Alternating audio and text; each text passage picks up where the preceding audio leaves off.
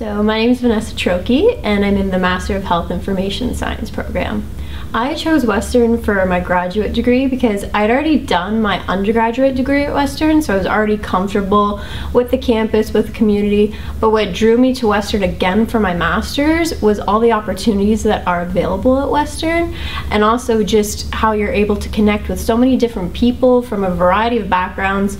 And I learned from my undergrad, and it carried forward into my master's, that not only do you learn from your professors, but you also learn from the people that are in your program. So my research looks at how social media impacts health behaviors.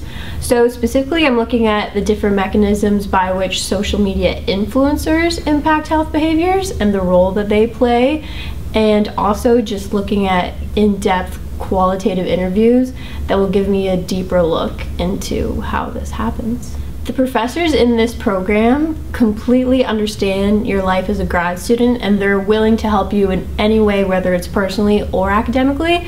The advice that they've given me has helped in so many different avenues of my life, and just changes the way that I initially thought about different aspects of academia, and even just different ways that I thought how research operates. And also, they're just there to help you. The best thing about being a Western grad student would definitely be the community that's built.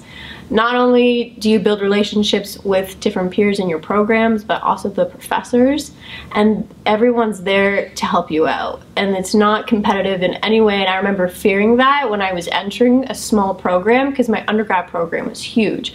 But a smaller program, we're all friends, we all learn from each other, and it's just so nice to be with everyone.